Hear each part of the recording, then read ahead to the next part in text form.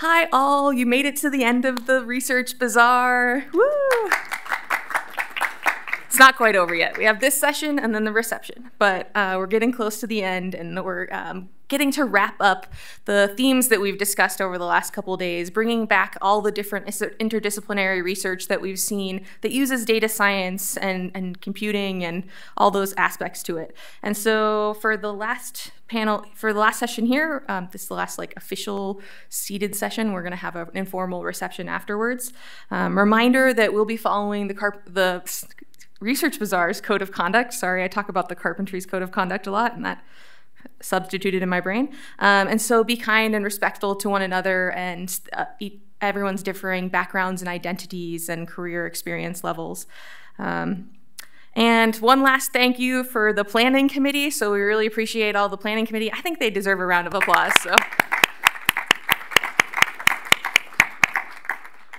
And then thanks again to our sponsors who provided the funds to make this event free, and we really appreciate that we were able to have a free conference with food. You can do claps too. And then a reminder about the art exhibit for the Research Bazaar. Right now it's still up throughout the Research Bazaar. You can see one example of it in this room right here. And so you can still find it throughout at the end of this session, but after that it will move to this room in the upper left-hand corner of the slide, or kind of in the middle of the diagram, but 1160, and it will stay there for a month. So if you missed it over the last couple of days, you can still see the art exhibit in 1160 over the course of the next month. Okay, I'm going to hand it off to Gavin, who will be running the closing panel now.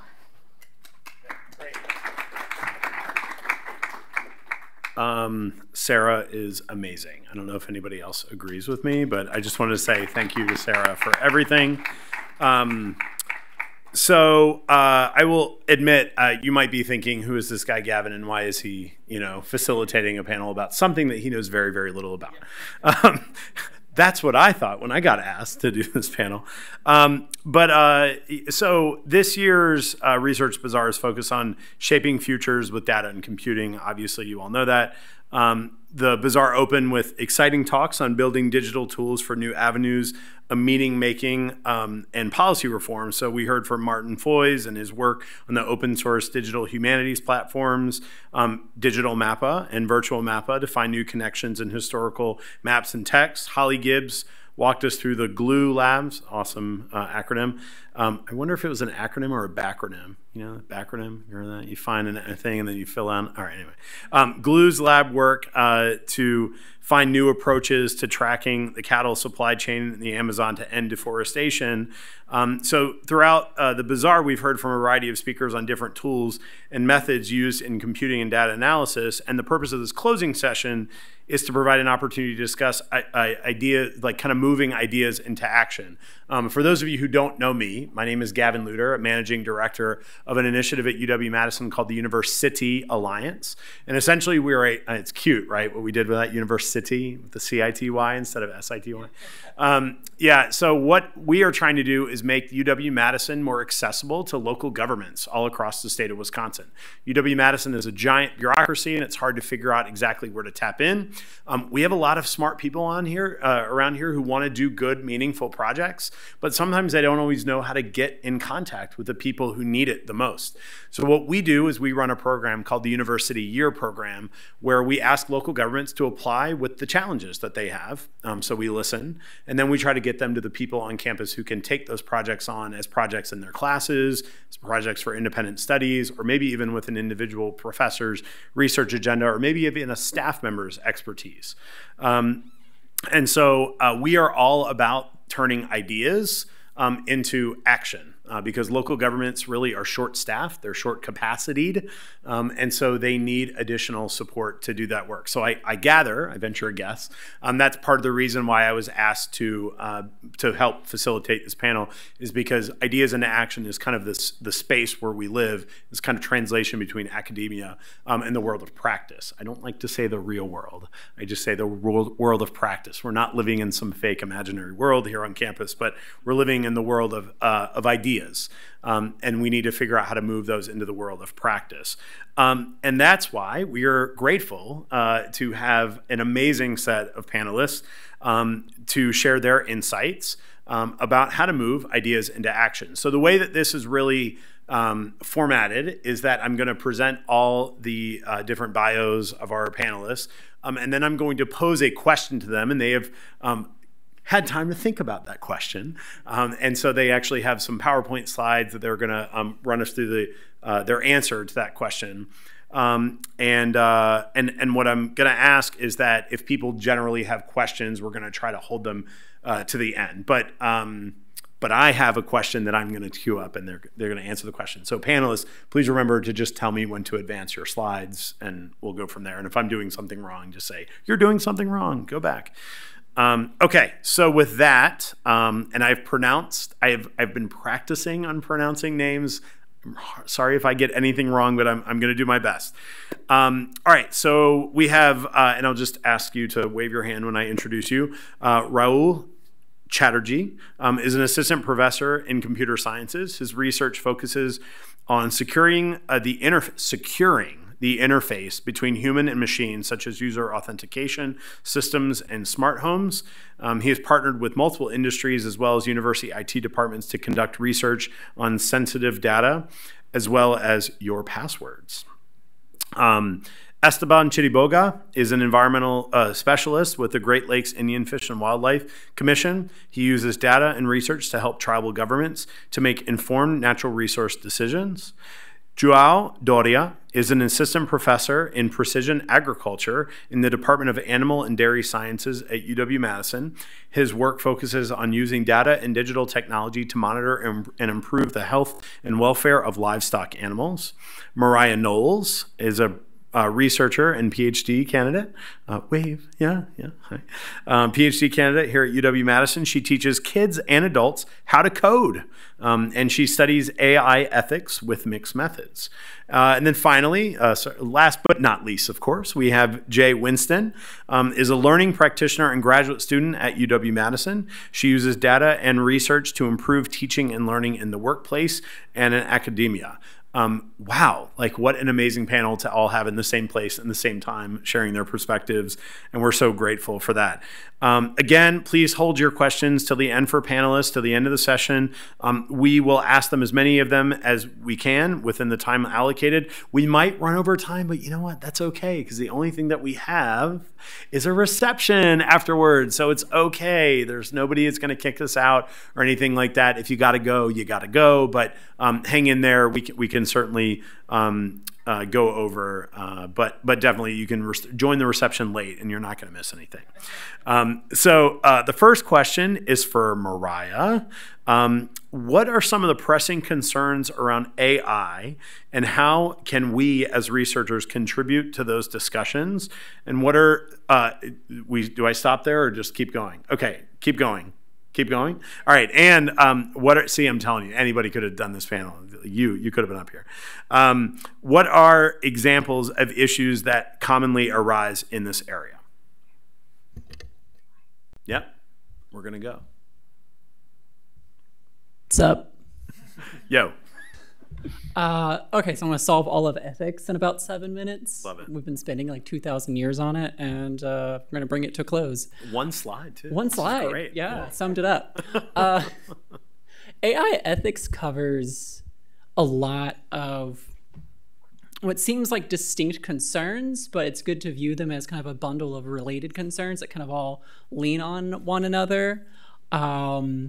And it's always good to remind ourselves that the problems that we run into aren't really anything new. They're just flashier than they were last year. And now there's a chat AI thing that has grown in popularity since I wrote this slide, which is always fun. But good thing that I say that stuff doesn't change very fast, as that lets me argue, but that I don't have to do my stuff that much. So with AI, I try to just sum up every single list of all the concerns into one slide there on that left column. There's concerns over people just being jerks, right? And just having bad intentions with models. People misrepresenting their intentions and so on, such as mortgage companies using new tools for explaining their decisions as a way to mask their true biases, say against like queer couples and stuff, by saying, oh no, it's because of this difference in your income or whatever. And it turns out there's also concerns around like social media, and now all the news about Twitter is about what's his face instead of bots. But there used to be concerns mostly about like bots spreading disinformation. Russian IRA or whatever their acronym is was like spreading misinformation around U.S. politics for a while there, and the U.S. got pretty mad about that. There's issues around how the hell do you moderate an entire online space, and that it's just hard to pin down exactly where these lines are on moderation for like a global community, knowing that there are a lot of local kind of distinctions that matter. Who owns data matters. That happens a lot in health settings, right? Where the data is stored can affect the laws that apply to it. There's concerns over surveillance, over one entity having so much more power than everyone else, or even a startup that does do good work and is well-meaning being bought out by a company who you trust less, right? There's the like classic sense of bias, but like I tend to avoid using the word bias. I don't care about bias. Everything's biased. I care about unfair distributions of harms and goods. I think that gets us back to what matters. Issues of people being systematically excluded, or algorithms made to draw people to a product turning into an algorithm that causes people to be addicted to the product. I can't remember, there's this story that someone told me of like their best user was someone who was addicted to their product, but when he was in the hospital, he was like playing their games, and that's what like kept him going for a while. So it was like this wild story of addiction there. We also just want them to be safe and effective and to do what we say they do. There's issues around privacy. A fun one I'm going to try and turn into a guest lecture for next Tuesday is like, when do we owe people a notice that they're using a product or something that's recommended to them by AI, or AI is involved in it?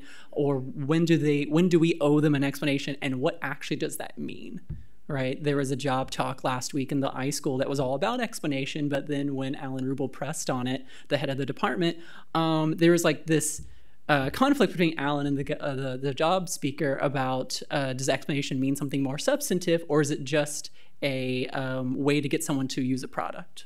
Right, kind of an explanation on its face, but not an explanation in fact. There's concerns over, well, do we even need AI, or under what conditions should there be a human alternative involved? And so on. I'm not going to belabor this whole list, right? It's every single thing.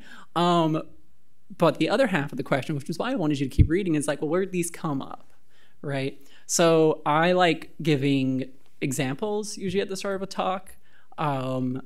There's my favorite case, which is a police department in Florida made an algorithm to predict criminals, not predict regions of crime, but to predict individuals. And then they use the output of that to justify harassing people and their families until they would move, which did reduce crime rate, it turns out.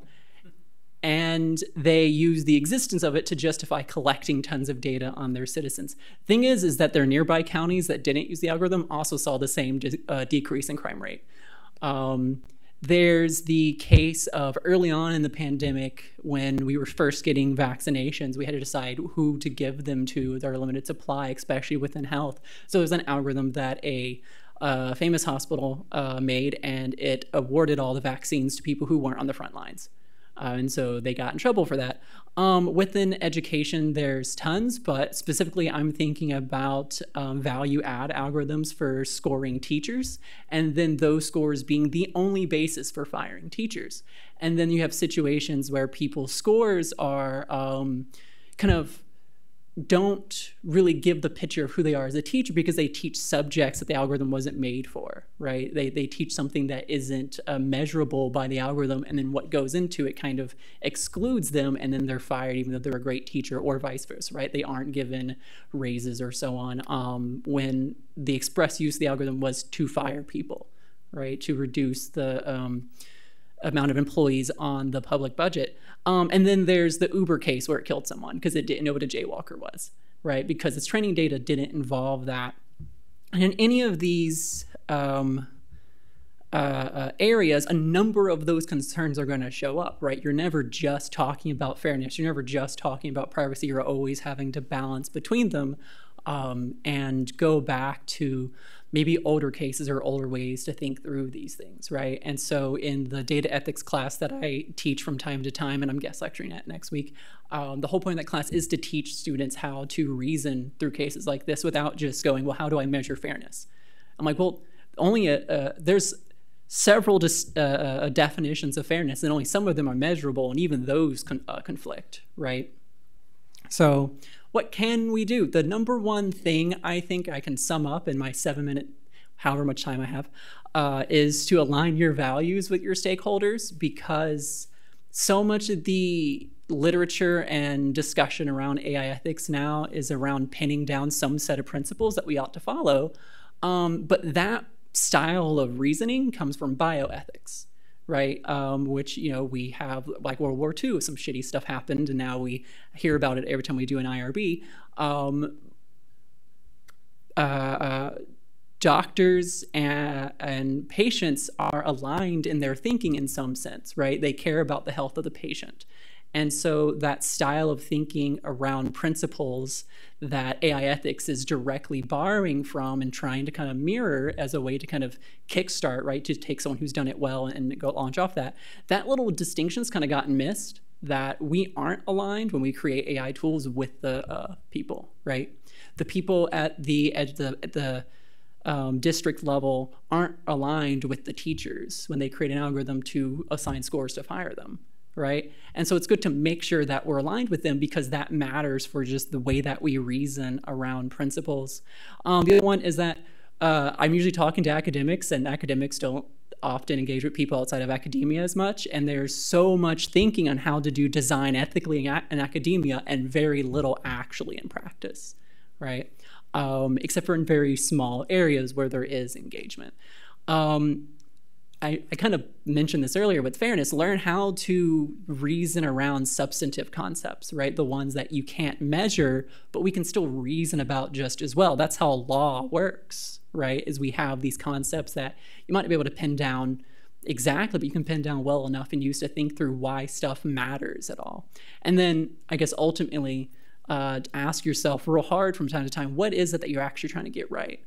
Because that reflective question will take you a long way.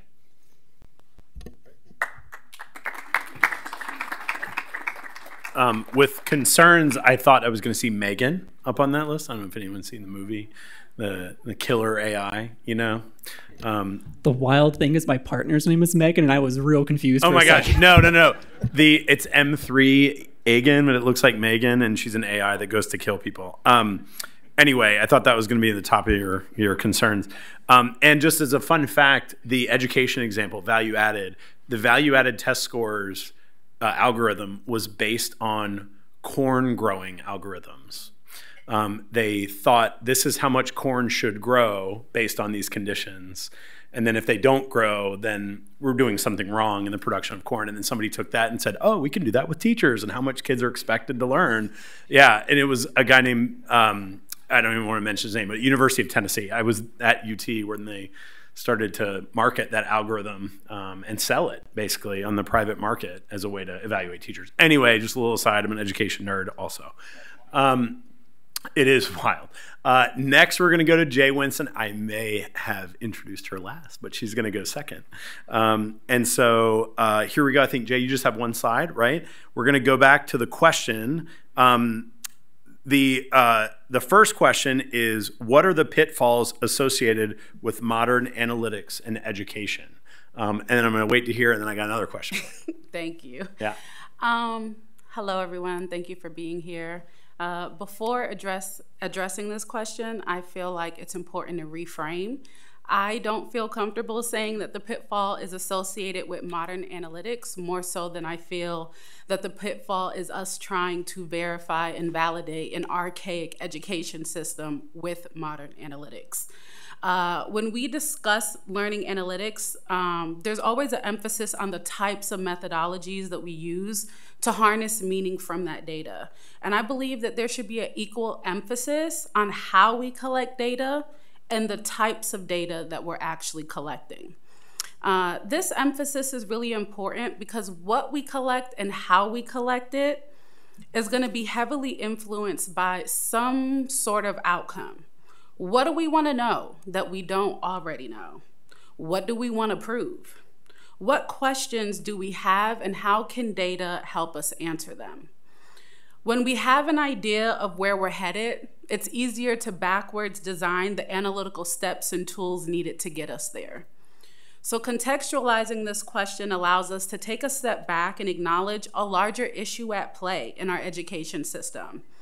The adamancy of wanting to use a hammer to solve an issue that clearly requires the use of a flathead screwdriver.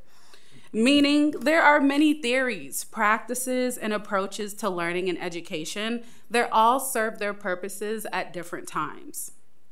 Yet there's an overemphasis on the traditional stimulus response-driven learning environment that we've been so used to. From conversations with educators about their experiences, there also exists a level of complacency that comes with abandoning human-centered thinking for the sake of systemization. So when we simplify and streamline and standardize learning, it happens inevitably when we want to scale. We inadvertently doom our education system to inflexibility, and over time, it becomes obsolete. Simply put, it's not reflective of reality. So all that to say, the pitfalls that we may see and associate with modern analytics, I truly believe is modern analytics revealing the pitfalls associated with our education system. To my understanding, that's exactly what data is supposed to do. It allows us to discover useful information that we don't already know. It informs our conclusion, it invokes a level of reflection, and it lends itself to meaningful questions. As our analytical methods continue to modernize, my hope is that it informs the much needed modernization of how we approach teaching and learning within our education system. Great. Next question. What do learning analytics miss in telling the story of real student needs and taking action to improve educational outcomes? Yeah, so learning analytics is good at providing a general picture, and it has the potential to narrow in on individuals. However, there will inevitably be external factors that affect the student's needs within a learning environment. For example, their previous education, life outside of school, socioeconomic status, emotional and social well-being, so on and so forth. But it doesn't help that we create artificial measurements of a student's success and then perpetuate it with data. And I think Mariah was kind of touching on this a little bit with the AI tip.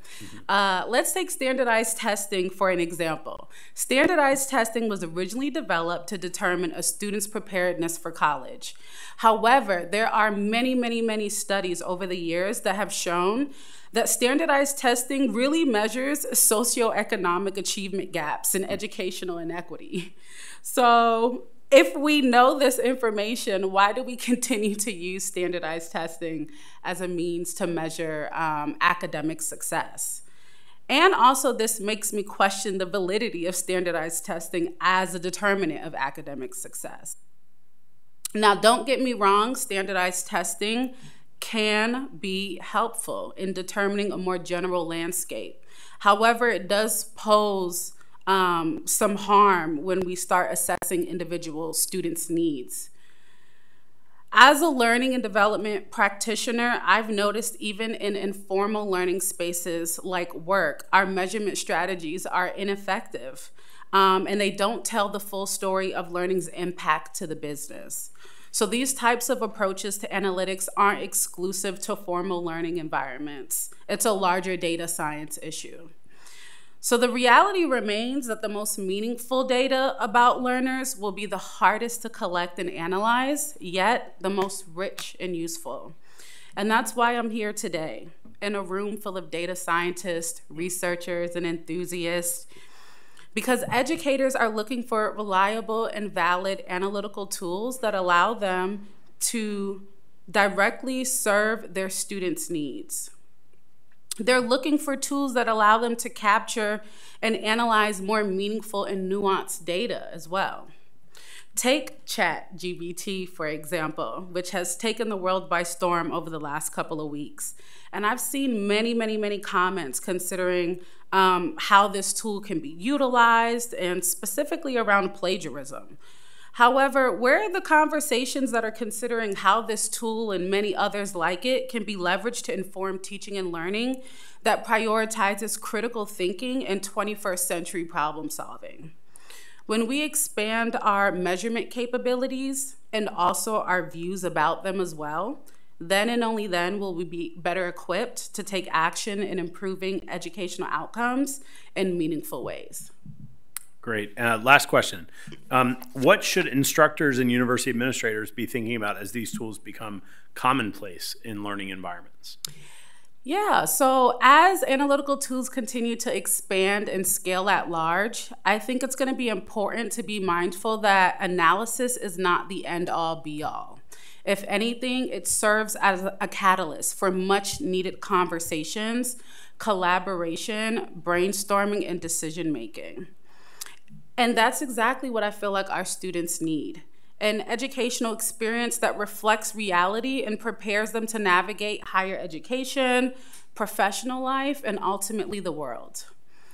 I think it's also worth noting that most of our analytical tools are instructor-facing, meaning these tools are designed with instructors in mind to help them better understand their students' needs and positions them to intervene proactively to support them.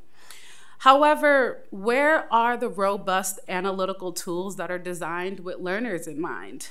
Tools that allow students to visualize, assess, and interrogate data about their own learning, which I feel like solidifies them as critical consumers of data themselves and an owner in their educational success. I mean, that's the traditional market-based analytics approach. Take your Netflix, your Googles, who prioritize user-centered and focused data. This shift in educational ownership creates an environment for deeper learning that prioritizes critical thinking, problem solving, and increases data literacy in what I would consider to be a very data-rich society. Even more, it's empowering for students to identify practices that work for them. And if that's not the epitome of metacognition, then I don't know what is. I would say that we're really on the cusp of a data revolution, whether we realize it or not. I mean, I have my Apple Watch right here. It's collecting data about me, how many steps, my heart rate, and that informs the decisions that I make every single day. So as we look towards the future of data's role in learning environments, I'm hopeful that instructors and administrators will see the potential that data science and data literacy can play in making educational success the collective responsibility of everyone. I'm confident that we will move diligently and proactively to ensure analytical tools that put every stakeholder a part of the learning journey in a driver's seat. That's from the student to the instructor to administrators, our policymakers.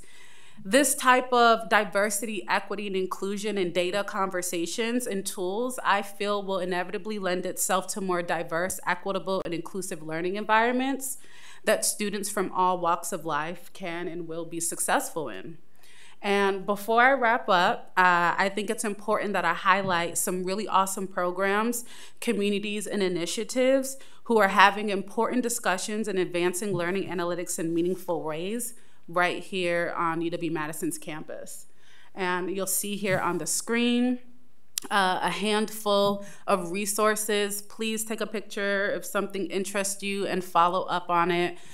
There's a lot of great work taking place on campus right now pertaining to learning analytics and how we can leverage data to improve teaching and learning and ultimately improve student outcomes. Thank you. Thanks, Jay. Hey, next we're going to hear from Joao, Dorea. Joao, what are the computational bottlenecks associated with data and applications in dairy science and agriculture as a whole? Switching gears a little bit from learning analytics, we're going to move on to ag. So, Joao.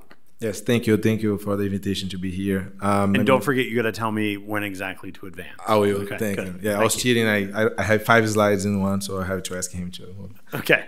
I think you can move for the next point. I guess some of the points are very common problems in other domains. In agriculture, it's not different, but maybe the details associated with these points will sound very peculiar here. So the first point is data collection. We are developing technology to implement in farms and to collect large amount of data. In our research farm here, as you can see in the picture, we have cameras installed. But one very clear bottleneck that we have associated with data collection is that we are dealing with animals, and so our annotation and the gold standard that we need to measure and put together with the sensor data need to be collected, and that sometimes is related to blood samples or ultrasound image for body composition. And so the data alone will inform a little bit, so we need more information from these organisms, in this case from animals, and they are not humans that go to the hospital and draw blood samples. You know what they take in terms of medication. We need to do and collect all that information. And so building large data sets that are accurate, complete, to connect with this fascinating AI technology is the bottleneck to build something useful. I guess that's something we spend money, human resource, and ideas on how to be more efficient on collecting the response variables that we are most of the time in interest. So the second point is related to connectivity. I guess that's an issue when you think about farms. The farms are located in remote areas with very poor network bandwidth. We cannot transfer large sets of data. And if we look at the example we have in our research farm here at UW-Madison, we have cameras installed there. We are monitoring growth development of 200 animals using these cameras, but we generate not a huge data set if you compare to other areas, that fairly small if you think about other domains, so 300 gigabytes per day. But if we need to transfer that data, it will take us 4 days to transfer the whole data. So if we have real-time decisions that we need to take for these animals, for health and for welfare, we're not able to do it. And so that's our farm, that's the university farm. But if you go to other areas that the internet connection will be even worse or maybe not existent, then we need to develop more on the edge computing, cloud computing, how to be more efficient on transferring data. So connectivity right now limits a lot. There is a lot of discussion led by USDA, industry, on how to develop connectivity in rural areas. I guess that's a very relevant point. The third one is related. I guess that's not a uniqueness of our field. All the fields will have the same issue with the heterogeneity of the data sets that we are starting to collect more and more. So we have data from different sensors, cameras, wearable sensors. We have genomic data. We have weather, economics, and sometimes microclimate from the facilities that we monitor these animals. And so integrating these in a way that data analysis will become very efficient is not trivial, at least for the type of data we are collecting. And I guess other fields are also facing the same challenge and developing quick towards that. But definitely how you manage the data, metadata, with this temporal and spatial variation, it's definitely a challenge dealing with data in agriculture and in animal science, which is the area I work most. The fourth one is related to data analysis, but instead of talking about models and type of data, and I try to focus here on the multidisciplinarity.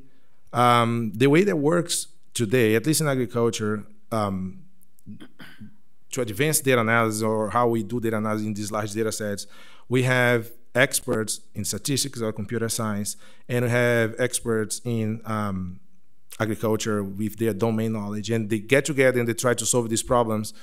But that sometimes is not the most efficient way, and we don't have enough multidisciplinarity in terms of training yet. And when I say this, I'm talking about the students that have a strong background in data analysis and statistics, and at the same time will know a lot about the domain they're working in order to solve more the problems more efficiently.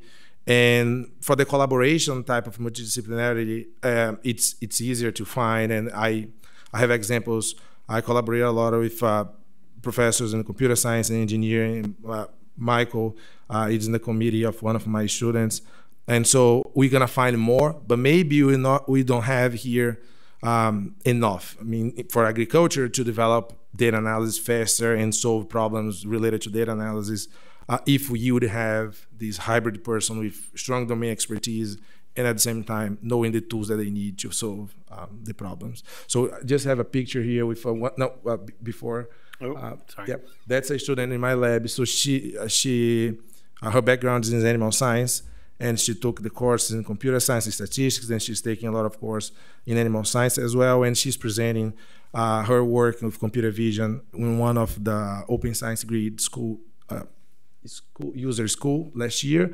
So it's a different audience, and she's talking about how she's using high throughput computing and all this infrastructure to analyze the data she's collecting. And on the opposite side, there's other picture. The next one is Rafael. His training is in computer science, but he's taking also all the disciplines and taking the courses in computer science statistics, but now having much more strong background in animal biology.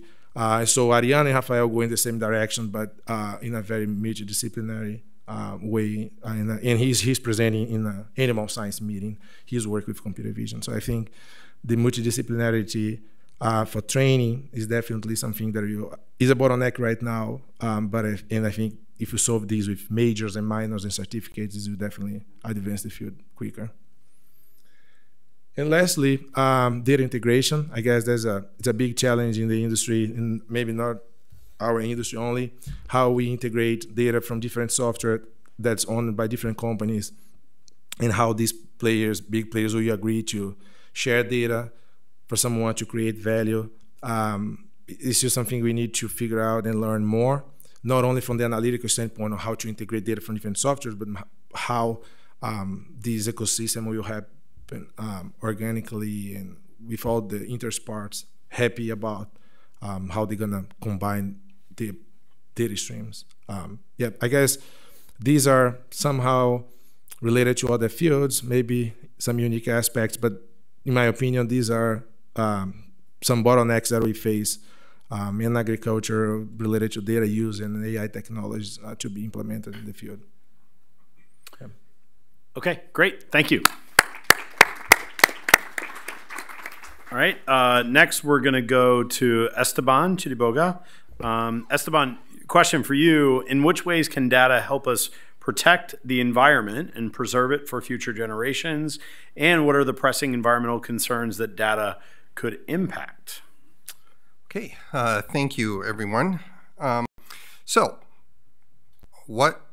how can we protect the environment with data, and what do we use the data for? So, I'd like to try and answer the second question in a very simple way, and it's all of them, all the issues. And I know I'm cheating with that answer, but I'm going to try to maybe clarify that a little bit as I try to get at question number one. So just as a very quick background, the Great Lakes Indian Fish and Wildlife Commission is an intertribal agency of 11 Ojibwe tribes in Minnesota, Michigan, and Wisconsin. And in a nutshell, we implement federal court orders surrounding the off-reservation harvests of natural resources guaranteed by treaties that the tribes signed with the federal government in the 1800s. So the roughly 73 million acres of the ceded territories that are outlined on this map on the slide, they overlap many state, county boundaries, and that means overlapping laws, regulations, and attitudes. So environmental data is often our only and best tool for communicating what tribes are up to and what we're doing in these areas. Now, while these treaties have applied since the day they were signed, states have only recognized their existence since the 1980s, more or less. Wisconsin has a rather dark history of when tribes began exercising those rights by spearfishing off-reservation during what is often called the Walleye Wars, when violence and racism against tribal harvesters occurred at boat landings. Now, much of the fear and anger that some non-tribal people in Wisconsin felt at this time came from a lack of information and good data.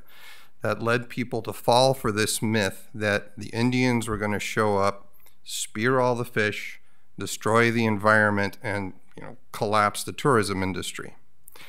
To counter this myth, my agency, each year, we count, weigh, and measure every single fish that tribal members harvest as part of their treaty activities, and we publish that information.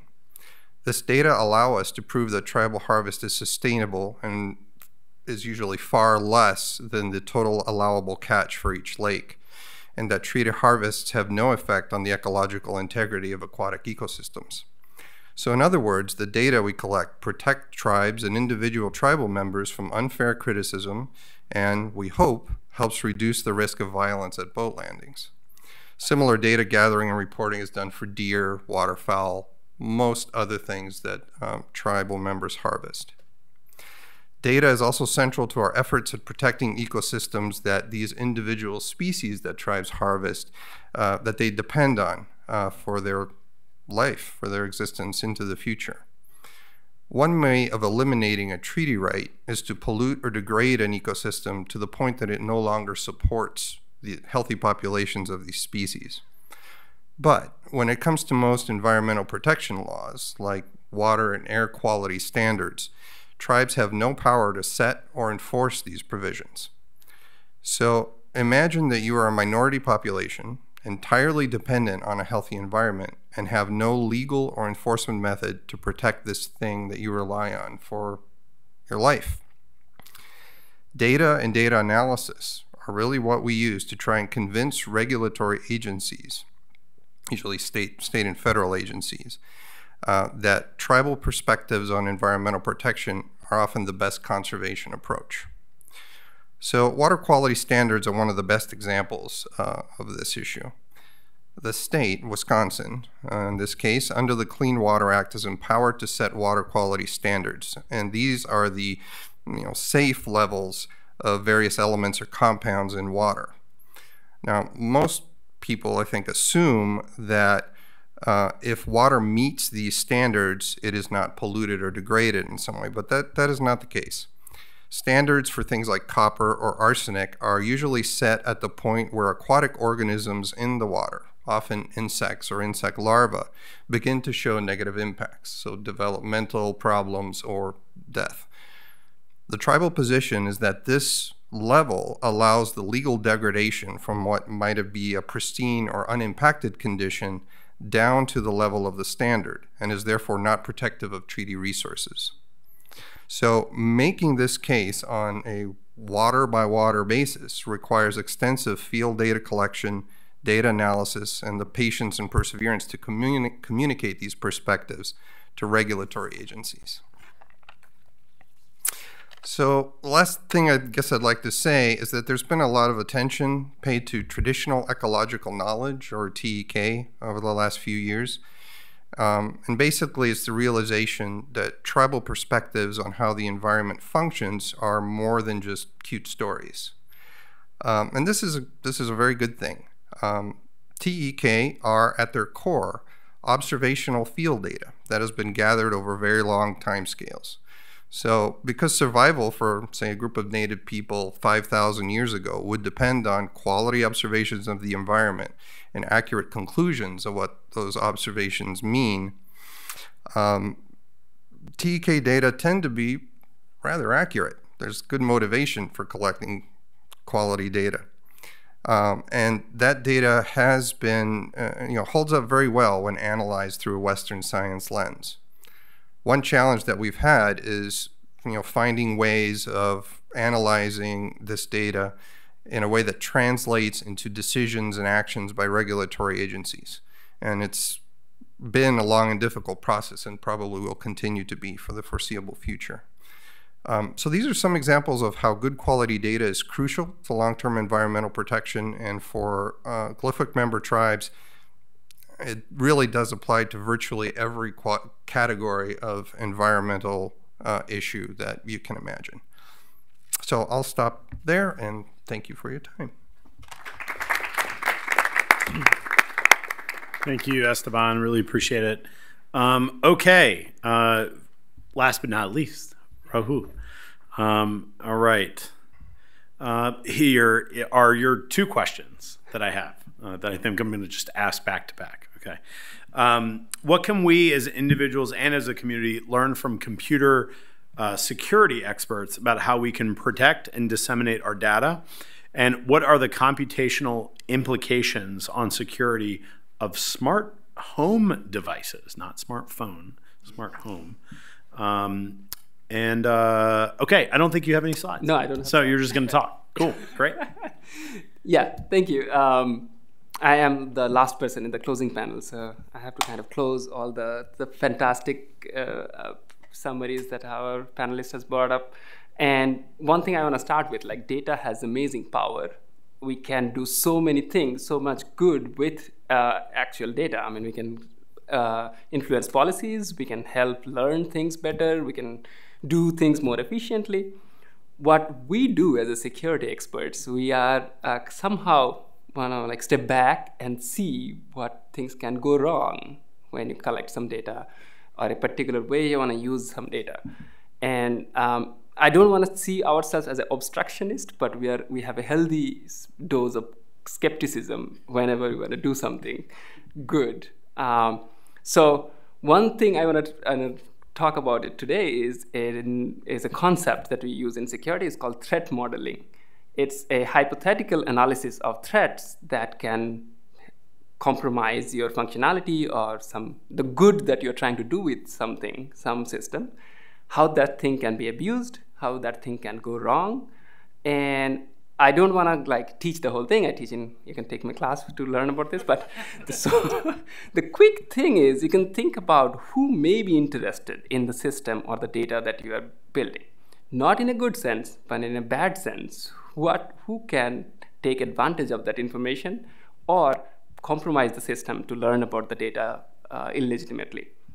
Now, then step back and think what are their capabilities or what they can do to get that access. So these are the two important aspects that we hypothesize when we think about security.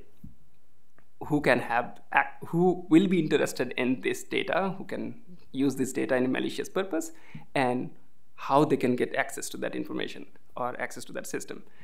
And if you step back and think about these two notions, often it will help understand the security and privacy risk of whatever we want to do with the data. And so example could be you want to collect a data about people walking in the street to understand how how people are driving cars, or like how many people are walking on this pedestrian walk. It seems to be benign data, but if it's not collected carefully, it can pose huge privacy problem of the users. Often this kind of data collected based on your Bluetooth signals of your phone. And eventually the system can help you track the person throughout the city. So that is an example of smart city. It has a good intention to understand where people are going, what people are doing, but that can inadvertently pose a privacy risk. Now so who can be interested? Well, advertiser can be interested, but maybe they're not necessarily the worst kind of malicious actors in the system. But it can also be attackers who are constantly trying to understand where people are going and what people are doing. They can even target particular person and get their location information. So once we narrow down who may be interested, like someone who would like to know the location of people, then you can try to think about how they can get access to that information. For example, can the way you are collecting the data, is it stored in a location that nobody else can have access to? So often we kind of stop at that level. Well, how anyone else can get access to? How is the legitimate persons are getting access to? Well, maybe through password, maybe through including a two-factor. Is it possible that that attacker can get access to that password? Is it possible that one of the legitimate person maybe accidentally post that password into some kind of GitHub repository by a mistake? So you go back and try to understand, is it possible, what are the different ways that attacker can get access to those systems, and then try to minimize what are the threat associated with it. So this is one example of threat modeling where we're trying to analyze the security of a system and sometimes we don't know exactly how to fix the problem, but at least we will know what are the problem exists. And then you can go talk to us. I mean, we still have job, right? So you can come talk to us and how do you fix because you are the expert when you're collecting the data or designing a system. You know what things you're collecting and who might be interested. How do you fix it once you find a problem is something we can help with. We have designed a lot of systems through which we secure data. Another aspect I want to bring it up is we have this whole pipeline of data. We collect data from various sources and then make decisions based on it. How do you ensure that whatever we're collecting is trustworthy? What if someone is poisoning? Because downstream, we have seen sometimes it's unintentionally data can be biased. I think we have seen the AI ethics. Data sometimes naturally is biased. Sometimes data can be intentionally poisoned or biased that can affect the policy decision. So we also need to make sure that how do you protect the integrity of the system that we are building, integrity of the data that we are collecting, because we're going to use that information to do something more important. The third thing is, when you are acting on a data, is it possible that action that you are taking can be dangerous? It can the certain actions can be so dangerous that can be destructive. So a very hypothetical and a random example is, for example, we are making decisions based on a farm, based on the data collected. What if someone can tamper with the data and your actions could be disastrous for the farm? And we need to be, again, the same going back to this threat modeling concept, we need to question all of those points and step back and then understand, can we make sure that we don't take any destructive actions ever or without a human intervention? Can we make sure that people we have always this integrity, we can check the integrity of the data that we collect. So this is, in a nutshell, different ways we try to analyze the threats that a system can experience throughout its life cycle. And we want all the people who are using data or designing systems to sometimes think about these details and problems. Now, the second part is sometimes, we are collecting data. I gave you an example of a smart city, how the data can be collected and used. There are similar things data is creating, like the data we are collecting in our smart offices, smart homes can be extremely useful in making things more efficient. Turn off the light when people are not there. You know when people are using, you can also control the AC and all those things. But those data can also be privacy sensitive. Sometimes these privacy problems around data could go to a complete extreme. So one random example, all of our property deeds are public information by law. So people can go and search. They contain a lot of sensitive information. Well, in some sense, name and address and all those things. Now, if you consider a person of survivor of domestic violence who just want to keep their address hidden or they don't want to reveal, often it's very, very hard. If you want to access to insurance, you have to provide your address. You have to go to phone or get a job, you have to provide some address. Sometimes PO box will work. Other time you have to provide that information. Now, before things got digitized, it was okay because it was safe in some kind of county clerk. Someone has to physically go to this clerk's office to get this information. Now these are all digitized. And then we build system on top of these things because this data can be useful to easily and effectively search those information on the internet. And that's where the problem arises because now it's not these are ideally public information in some sense, but it can be used to cause harm. Of course, domestic violence may be one of the extreme examples that I gave, but you can think of these informations can be used for harm. So this is when you harvest data, when you compile data in some ways or make it public or even allow others to compile these informations, we have to think about what can go wrong. And so that's where I want to end, have this healthy level of skepticism. Sometimes certain functionalities can be abused and misused. take a step back and think about it before we make it public or make it a real system. So, okay. Great. Thanks, Rahul. Okay. Now time for questions. I have a few buzzing around in my head, but I don't know about you all. I want to give you all first priority. Yes, sir. Yeah, I had one comment going back to the first presentation, the question of bad actors. And I think an example of that is this whole issue that's coming up before the city council now about rezoning, the question of number of non-related people that should be allowed to live together in the same household.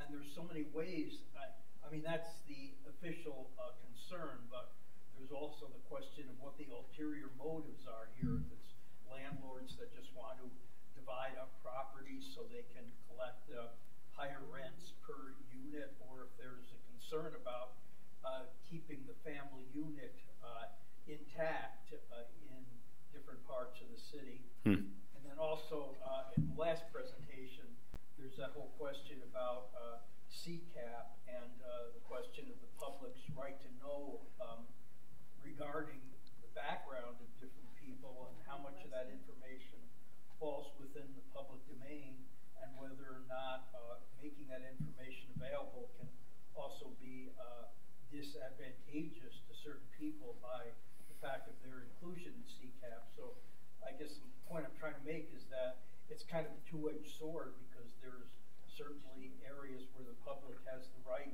to at least some of that information, versus the danger of whether or not that type of data can be misused. Thanks. Yeah. Any reactions, or just, yes, I agree? I mean, I don't know much about, oh, my alarm's going off. I don't know much about that, other than when I was in undergrad, I lived in a house with 4 other people. None of us were related, and it was, our city did have one of those laws. And so we had 2 copies of our lease, one that was real and one to show the cops. Never came up, but we had actually had that discussion with our landlord. Yeah. So, Yeah. So, and CCAP is an amazing example of this problem that I just said. It's really good that public should have access to it, but how should we control that access? Should we allow anyone to look at? Should we have some kind of logging? Yeah, I don't have a solution, but yeah, this is something we should consider or think about when we all build data-based systems. Any other questions? Just general comments. Yes. Sorry, we now have a microphone for people, so sorry we didn't have that earlier. I just wanted to pose a question about the role of analytics, just because I worked at a company once that did software for enforcing Common Core standards, and it was terrible, and I began to be convinced that I was doing more harm than good. And so I guess I was curious about your thoughts about how do you know that you have ground truth and you're not actually, with the best intentions, doing something that's harmful?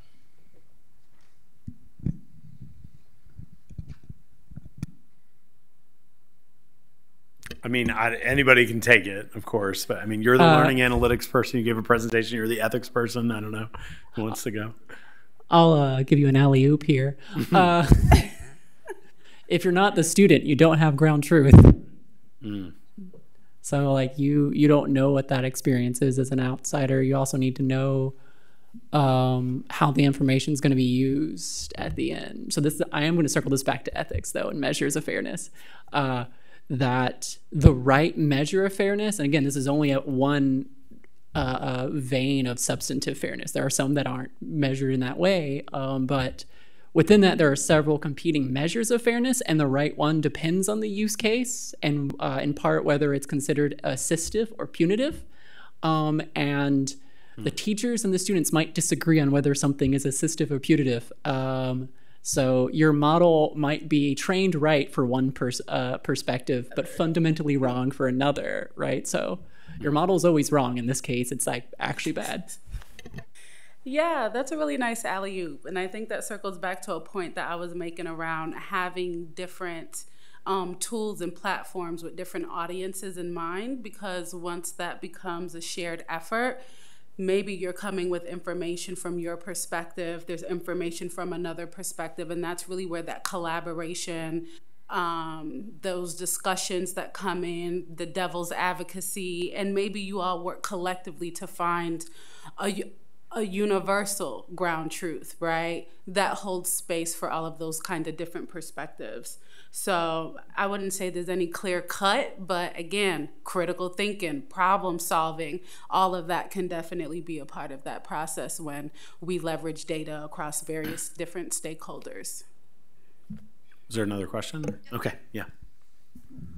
This has been really a great couple 2 days, so thanks for everybody being here who's here.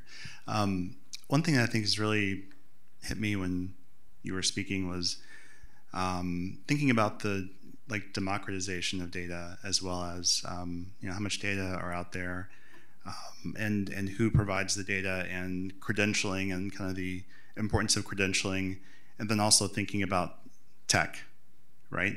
Thinking about people's knowledge that maybe we were taught as kids were just stories, but it's actually very important. And how do you give power to the people who have data like that, that's traditional knowledge, or things that maybe should be valued more in an area when we are still dealing with issues of the importance of credentialing and things like that, and you have to have a master's in GIS, or you have to be using ArcGIS instead of QGIS, wherever the Mac guy is, like those types of things. Like there's certain signals we use to say that data are good or bad, and how do you kind of bring those things up to a place where you can make change in people's lives in a positive way, I guess.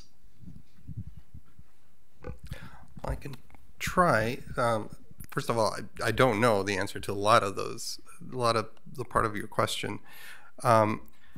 There are ways of validating, there are a lot of personal interviews, for example, are used in tech a lot. And tech is, again, traditional ecological knowledge. And it has other names. Not technology. Right. So, there are different ways of transcribing and archiving this type of story-based information that relates to actual, in my case, natural resource data.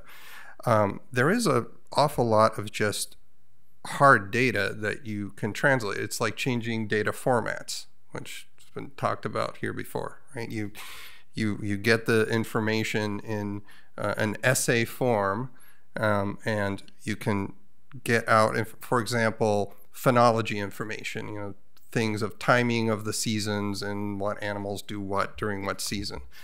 That can be fairly straightforward in transcribing from a narrative version to a spreadsheet that you can then validate with the scientific method. And so, yeah, I mean, that's constantly evolving, I think, new ways of describing this information. But mostly, I think it's just been openness of people to receiving that kind of information.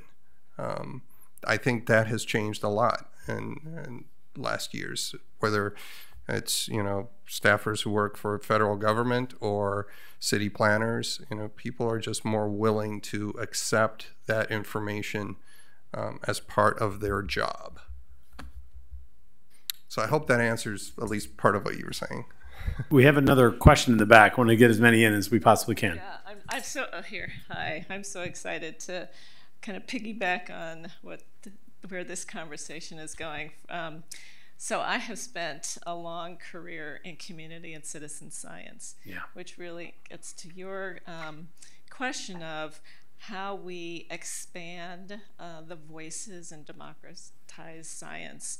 And not only the ways we collect and the people we allow to collect information about our natural world and other areas, but also the research questions that we ask. So, for example, the communities that you work with along the Great Lakes may be asking different questions, and we in academia, in my mind, should provide the resources and be the experts to those working in communities that are faced with, for example, die-off of wild rice. So how do they set up a research study to explore the kind of questions that they're interested in finding answers to? So that's what community and citizen science is all about. And I'm just, I could talk a whole bazaar on this answer, but great conversation, so thank you. I'm going to say something tongue-in-cheek, because I'm very much a big advocate of community engaged scholarship and kind of listening to communities to help set research agendas. But come on, we have academic freedom on this campus. You have to allow faculty to ask the questions. You cannot allow people who do not create knowledge to help ask questions. I'm saying that tongue-in-cheek because I really do think sometimes people in academia do push back against no, this is my research agenda. I know the literature. I'm filling the gaps of knowledge in my space. You community members, that's not really an interesting enough question for me to get published in that journal.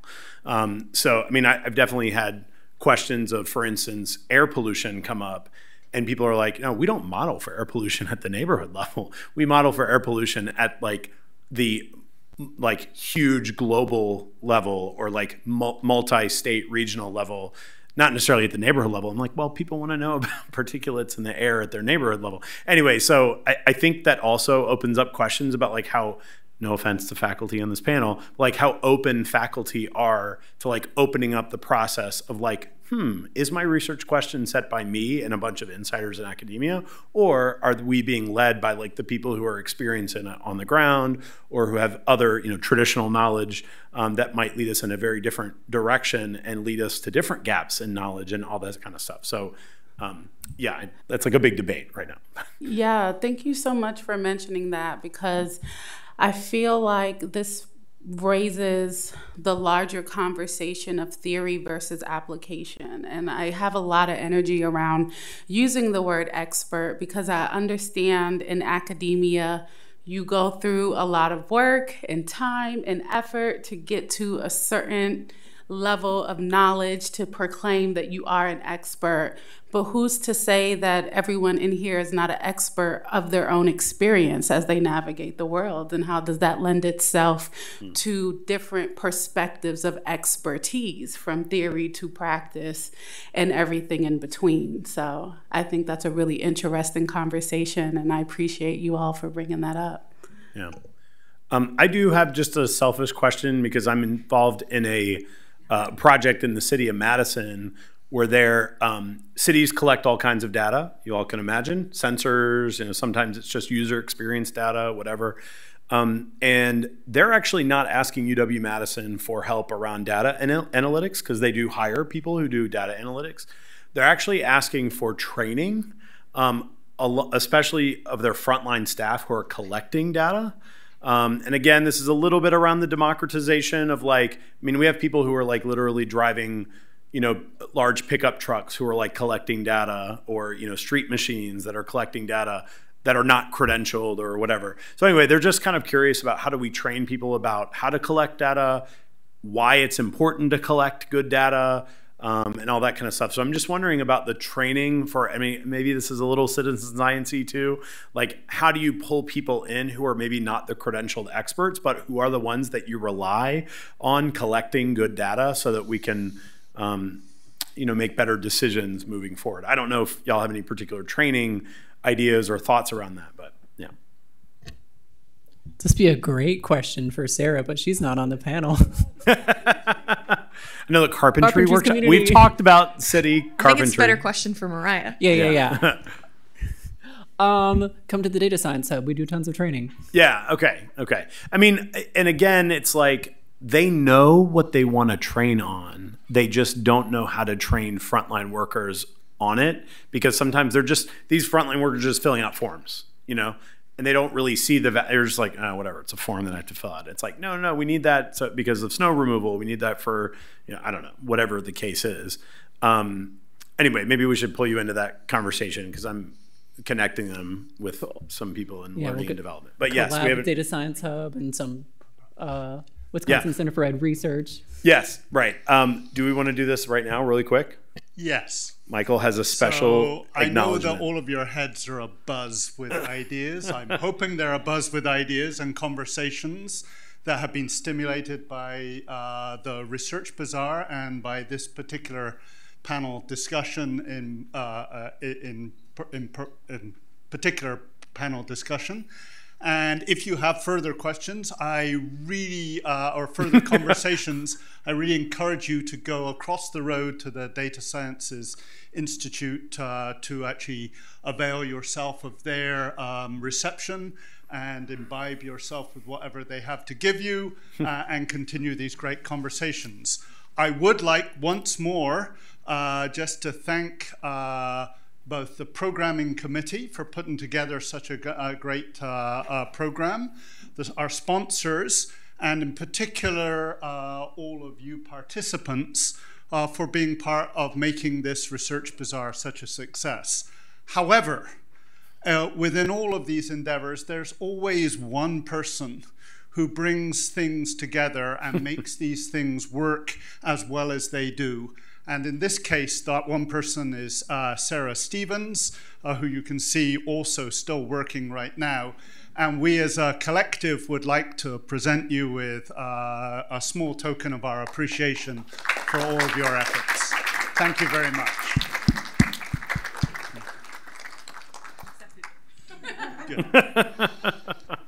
Yeah, thank you so much, Sarah, for everything that you've done to make this a success. I know that I was not easy to work with my scheduling, so I can only imagine that that times 30 is how difficult this job was. So I just wanted to say thank you because I know how hard you've worked. You want to talk about this? Yes. Okay. Please give us feedback on this session. It helps us improve the Research Bazaar every year to get feedback on the different sessions you attended and how useful you found them. And we'll continue to use that feedback in planning next year's Research Bazaar. Reminder, you can find out about data science events, training, news on campus and off campus, actually, in our newsletter, Data Science at UW. You can sign up at the address there, and there's an archive there so you can sneak peek at it in case you're not sure you want to sign up, and then you can sign up.